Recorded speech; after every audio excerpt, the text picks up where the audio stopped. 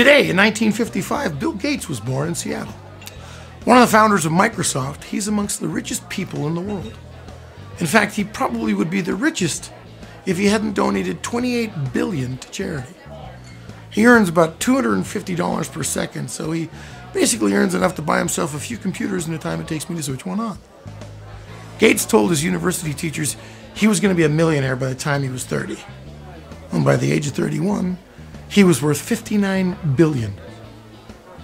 It's kind of reassuring to know that even when you're that smart, you can still be wrong about something.